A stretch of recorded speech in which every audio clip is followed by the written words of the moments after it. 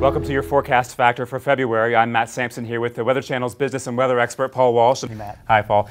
It's been such a cold winter. It's going to make it that much more exciting when that warm weather finally arrives. It certainly is. In fact, you could say that this cold winter is going to mean hot sales in spring. There's three key reasons that I'm looking at that are going to drive very strong spring sales.